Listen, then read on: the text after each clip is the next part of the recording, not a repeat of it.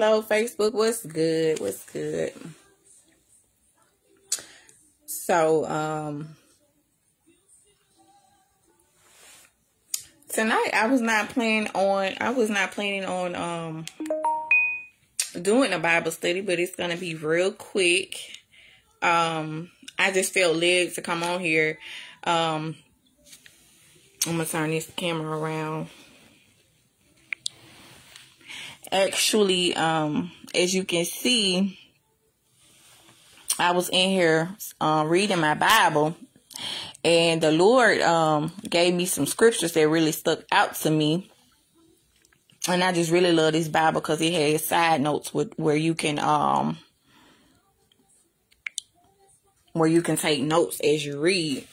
So that's what I was in here reading and studying while Carly is asleep. And so I just felt led to come on here. So I just want to share some scriptures with you that the Lord was speaking to me through this scripture. So I'm in Jeremiah, and it's a really good book. If you have not read or studied the book of Jeremiah, you should.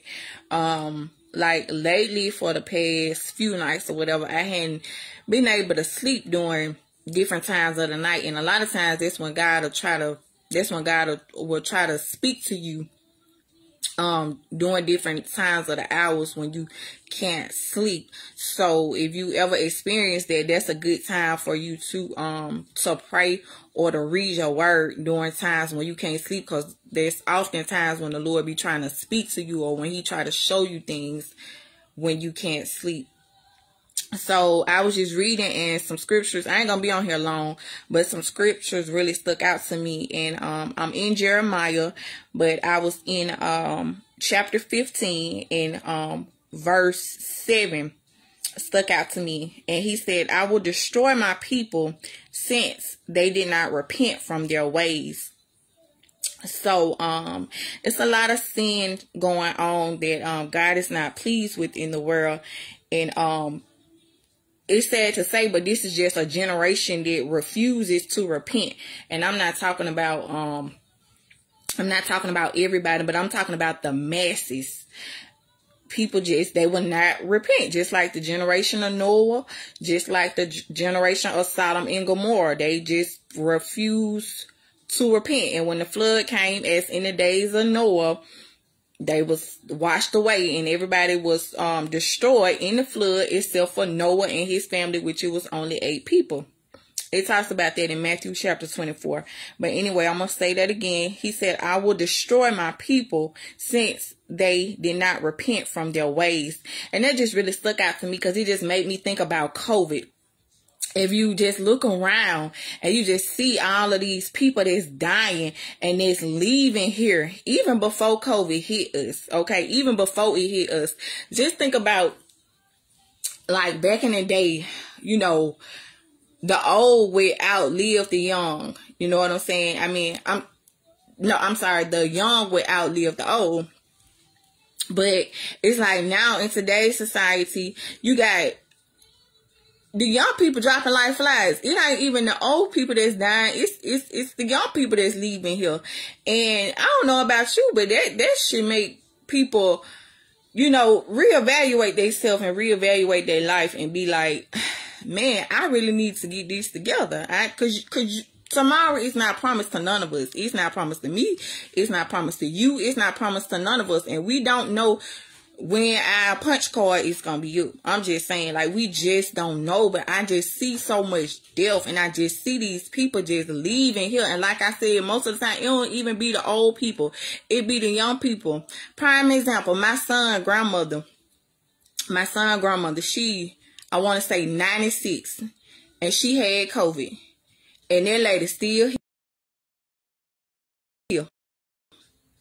She's still ill. But just look around and look at all these folks that's just leaving her and that's dying just due to COVID. I mean, it's bananas to me, but these people will not repent. They will not turn away from their wicked ways. But there is an urgency for repentance. And I'm not saying that, you know, that God played us with COVID, but what I am saying is he have allowed it to happen, to take place, and I believe that it's due to a lack of repentance, because, you know, the Bible tells us, if my people who are called by my name will humble themselves and pray and will seek my face and will turn from their wicked ways, I will hear from them in heaven and I will heal their land. But people will not repent. So, you know, like he said, I will destroy my people since they did not repent from their ways. And that came from Jeremiah chapter 15, verse 7. And I want to say this. I don't know what people think. I think people think that the Bible got some type of expiration date on it or something. Let me tell you something. The word of God say, heaven and earth will pass away. But he said, my word will never pass away. So I don't care if this book was written 25,000 years ago. He said, my words will never pass away. There is no expiration date on this. So even though it was written, whenever it was written, it don't matter. The words don't expire. This is an actual living word. The commandments, they won't expire. They don't have an expiration date. You know what I'm saying? This holy book, it don't have an expiration date. It's an actual living word. But I just wanted to say that. And some more, a couple more verses stuck out to me while I was just reading before I got on here. Because this was not even in my plans. But I just felt led to come on here and share this scripture real quick. What else was I reading? Also, Jeremiah chapter 17, verse 7. Blessed is the man who trusts in the Lord and whose hope is in the Lord. So that one really stuck out to me, because it's like, it's just disturbing, because it's like people putting their trust in a vaccine. They putting their trust in man. They putting their trust in the vaccine instead of putting their trust in God. You know what I'm saying? To heal the land and to heal us from COVID and from this pandemic. And it's like people got more faith in a vaccine. They got more faith in a vaccine that won't even know nothing about, that I don't trust, than they do in God. And it's crazy. It's just like, I don't get it.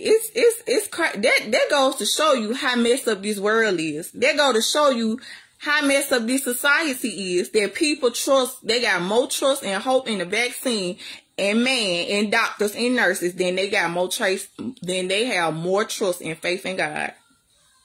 I'm just saying that. And I mean, chapter 17, verse 7 said, blessed is the man who trusts in the Lord and whose hope is in the Lord. So chapter 17 verse 9 says, the heart is more deceitful than all things and desperately wicked. Who can understand it? He said in verse 10, I, the Lord, search the heart. I test the mind, even to give every man according to his ways and according to the fruit of his deeds.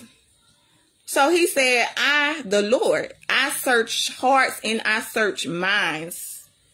That's what he said. And I know that to be true, because when you feel conviction from the Holy Spirit, that means it's something that's in you that's not right, that you need to fix. Something that's in you that's not pleasing to God, and you need to correct it. Because that's how I feel when I feel conviction. And he really does search your heart, and he searches your minds. And I'll tell you this.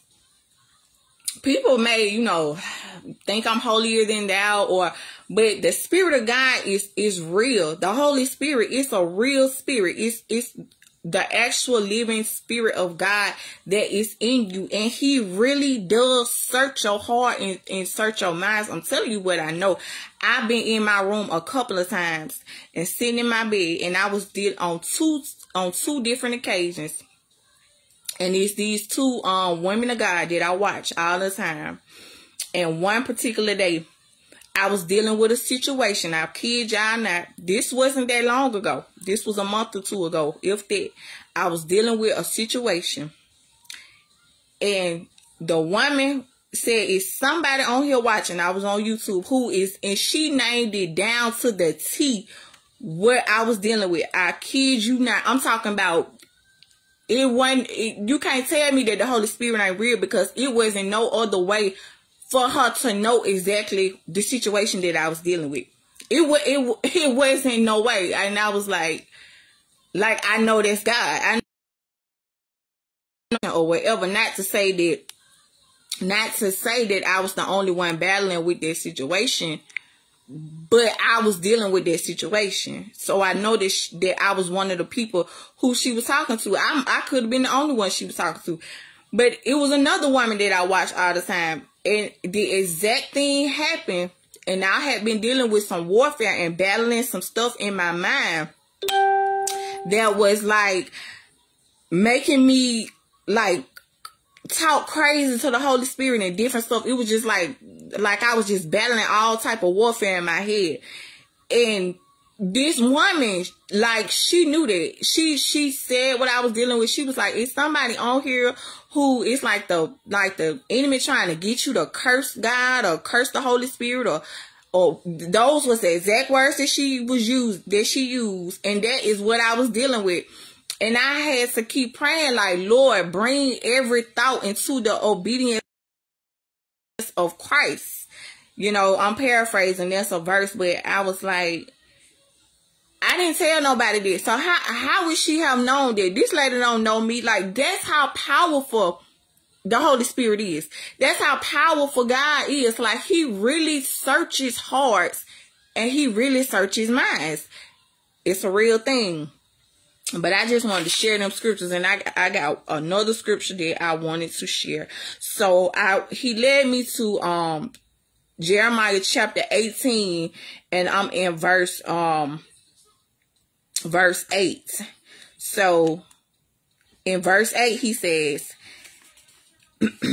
if that nation against which I have spoken turns from its evil, I will relent of the disaster that I thought to do to it. Or at another moment, I may speak concerning a nation and concerning a kingdom to build and to plan it. If, he says in verse 10, if it does evil in my sight by not obeying my voice, then I will relent of the good with which I said I would bless it. Okay, so going down to verse 11. Now therefore speak to the men of Judah and to the inhabitants of Jerusalem, saying, thus says the Lord, look, I am shaping disaster against you and devising a plan against you. Repent now, everyone from his evil way, and make your ways and your deeds good. But they say, there is no hope, but we will walk after our own devices, and each of us will do according to the stubbornness of his evil heart. So basically, I mean, God is saying, repent now, all of you, not y'all, but people in general, of your evil ways, and I will make your ways and your deeds good. But he said that they say there is no hope. So we're going to walk after our own devices, okay? And each of us will do according to the stubbornness of our evil hearts. I mean, that just really stuck out to me, because I'm like, if that ain't what we dealing with in 2021. And you know, the thing is this, like, I just see so much going on. Like, I don't even watch TV for real. I don't even know why I be paying this high cable bill, because I don't even watch TV. All I watch is YouTube and documentaries and study this word. That's what I do. And it's like, I just be looking at people like, how can you live in this world and completely be oblivious to the things that's going on in this world? And it's so disturbing to me, because it's like people really don't care. They really don't have a clue what's going on. And it's just really quite sad because it's like people falling by the wayside every day. People are perishing. The Bible clearly says in Hosea 4:6, my people perish for a lack of knowledge. Okay, so it's just baffling to me how people can just like live in this bubble. And it's like people just secretly wishing and hoping that our lives are going to return back to normal the way that they were in 2019. And I'm here to tell you that that is not true. You know why? Because people are not humbling themselves and turning away from their wicked ways. And I see it all the time. And I'm not judging. It's just I know what I know because I study. Like I studied. This is what I do every day. Like God has made a way for me to be at home with my kids and not work. I haven't worked in 8 months. So when a lot of people, it's not to throw shade, but you know, if I'm going to evangelize or be a pastor or minister, I ain't really into titles and all that type of stuff. But if this is going to be my profession, this is my calling. I know this is my purpose according to God's plan and will for my life. Then I got to study it and I got to understand it. But it's like, this is what I do. I study it every day. You know, the word tells us to meditate on the law day and night. And I just see it and I just look and I just be like, these people are really lost. It's like the blind just leading the blind. And these people, they on a path of destruction. They headed towards that broad path of destruction, because people don't like the word hell, but I mean, it is what it is. And that's another thing that I wanted to say too. You know, it's people that have a problem with some of the things that I teach or that I preach. But that's the problem in today's society, because yes, God is long suffering. Yes, God is loving. Yes, he is patient, but he also has another side. He is a just God, and God hates sin. He despises sin. He will not tolerate sin. That's why I urge people to come to repentance, because we are in the last days, and a lot of people really don't want to hear it. They don't want to see it. They turn a blind eye to it. They just act like they don't see the signs. I mean, you got to be blind not to see things that's going on. That's taking place. I just be looking like, Lord, please help these people, help your children, just wake them up. But I don't know, people they will not repent, you know. And so it says in the word that he will send you a strong delusion if you don't have a love for the truth. And people don't want to hear the truth. They just don't want to hear it. They dismiss it. They don't want to hear it. People. Here's the thing about a lot of some of these mega pastors, okay? Like Joel Osteen and some of these big time pastors. They only teach what people want to hear. They only teach feel good sermons. They only teach motivational speeches. And that's so dangerous, because what that does is it leads people astray. It leads the sheep astray, and it leads them to a path of destruction. My thing about Joel Osteen, and he's not the only one, it's several, but I'm just using him because he's well known and he's well liked. You know why? Because he teaches what people want to hear. And the Bible talks about that in the last days, that people will not hear sound doctrine, but instead they will want to hear, they will want their ears to be tickled, or their ears to be something like that. You get where I'm going. It says that in the Bible. I mean, every day prophecy is being fulfilled. It talks in the Bible where in a verse where it talks about the signs of the end times, and it talks about when you start hearing about peace. Okay, did you know that that Donald Trump signed a peace agreement or some type of peace treatment treaty or whatever he signed a couple years ago? You can Google it. about making peace with Israel. I mean, prophecy is being fulfilled every day. It also talks about the building of the third temple in the Bible. Did you know that they're already building the temple in Jerusalem right now as we speak? I mean, it's crazy because prophecy being fulfilled every day, but people don't see it. They close their eyes to it. It's being fulfilled every day. I don't get on here because I be bored and I ain't got nothing to do. The devil is a lie.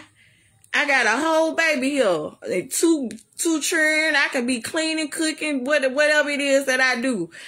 But this is my calling. I enjoy what I do. It ain't always easy because a lot of times I be like, man, I want to throw in the towel. I know I'm saved. I know where I'm going, but I can't do that because I know I got to preach the word of God.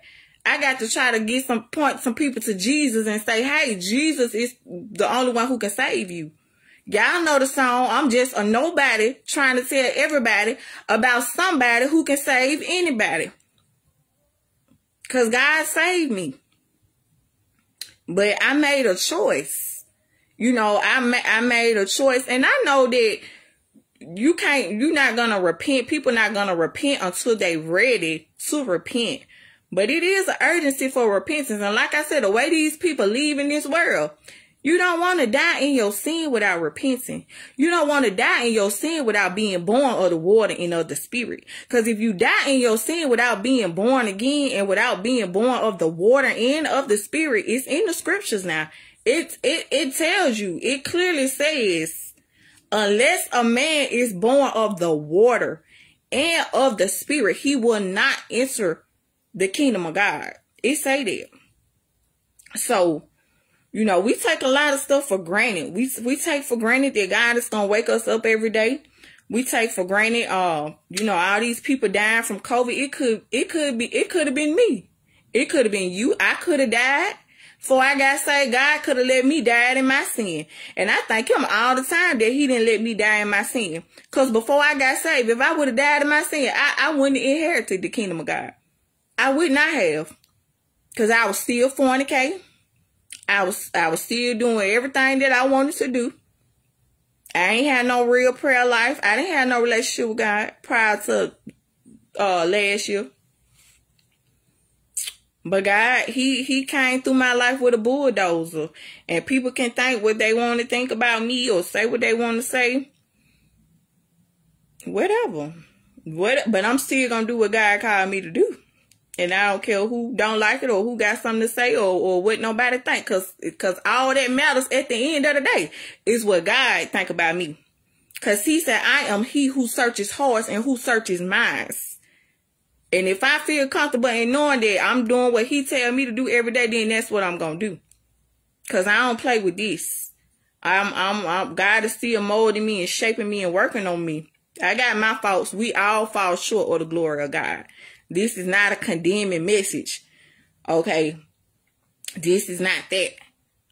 And I'm not being judgmental, but you know, people often think that because you preach on a certain subject or topic or whatever, that you condemning them or that you judging them. But no, God said, I rebuke those whom I love. He said, I reproof those who he loves. In other words, he corrects his children. He corrects the ones whom he loves. Just like your children, when they do something that's wrong and you know it's going to lead them to a path of destruction, what you do? I will hope that you correct them. I will hope that you tell them right from wrong. I will hope that you leading them the right way and say, hey, son, you know, you shouldn't be doing that. Hey, son, you shouldn't be living like that. Hey, that's wrong. Don't do that or whatever it is. That's how God feels about us. Because we are his children. If you say you a child of God and you are a follower of Jesus Christ and you believe in him, you believe and you accepted that he has died for us, for our sins, for our iniquities. So he said he reproves those whom he loves.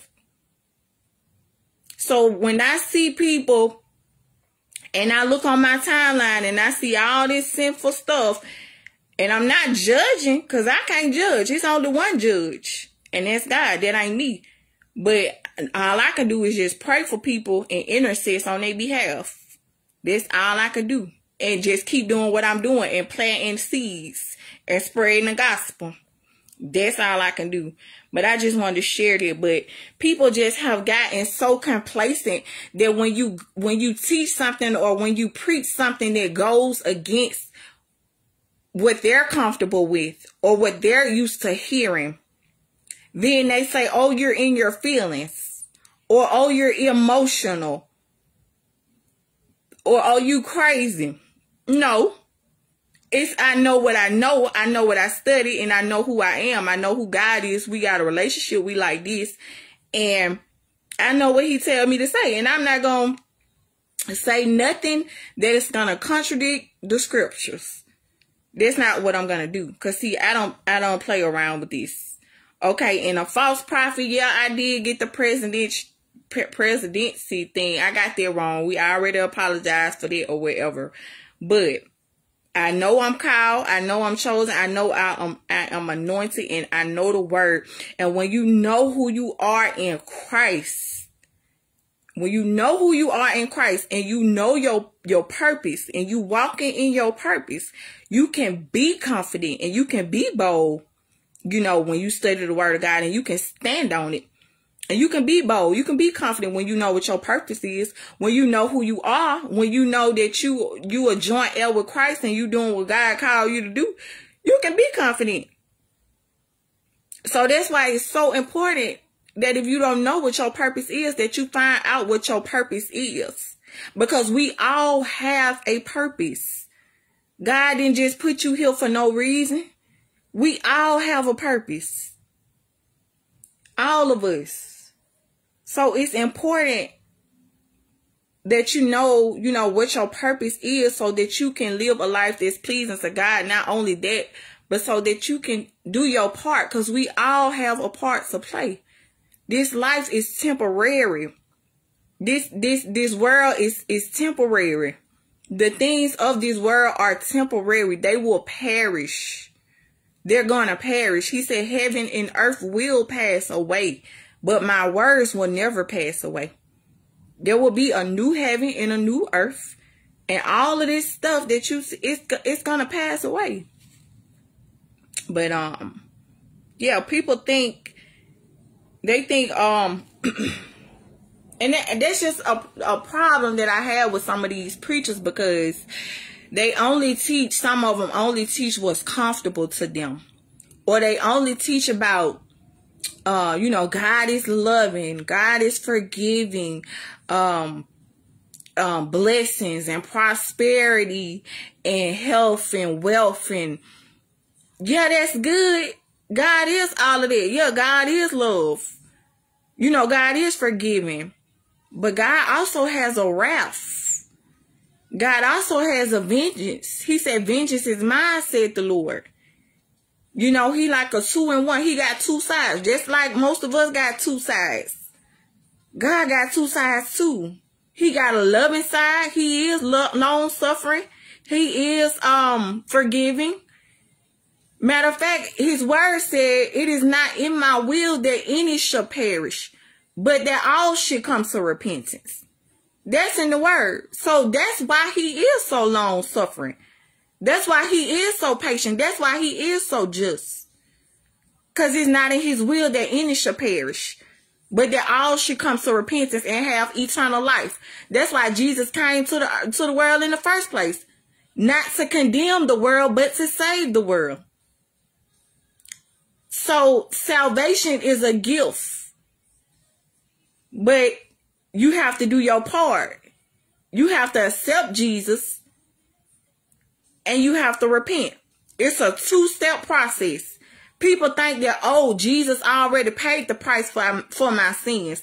Jesus already died for my sins, so I can do whatever I want to do. If you are living like that, let me tell you, that's a lie from the pits of hell.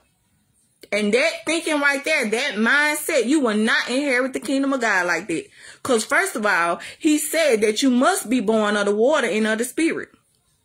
And you must repent. You cannot enter heaven. You cannot inherit the kingdom of God if you have not been born of the water of the Spirit, and if you have not repented. That's in the word. I'm giving you Bible. I'm gonna preach the word of God. I'm gonna preach the whole truth and nothing but the truth. That's it. I'm not gonna sugarcoat for people. I'm not gonna tell people what they want to hear. Because if I do that, I will lead people astray. And that's what a lot of pastors do. They, some of these mega church pastors and not even just mega church pastors, they tell people what they want to hear. Or either they only preach love and wealth and prosperity and health and all of that good stuff. But that's not the whole gospel. That's not the whole word. That's only a portion of it. We can't just teach. I can't, if I got on here and I just taught, oh heaven, oh giving, oh loving, oh bless, you're going to be blessed and you're going to have all these good things. And I probably have a whole bunch of more followers or a whole bunch of more viewers if that's what I taught. But because I teach on everything or try to be versatile or try to preach the whole word, it's not as accepted. I ain't gonna have that many viewers. But it's okay because, the ones who want to hear the truth, they gonna get it. But it is what it is. But we just live in a society where people are so complacent and they just walk around like with their eyes closed, like the blind just leading the blind. And people just think that things are just going to go back to the way that they used to be. Nah, God said not so. Not so. Notice I preach a lot on idolatry. That's why I encourage people to put God first. That's why I encourage people to repent. That's why I encourage people to get a real prayer life and get a real relationship with God.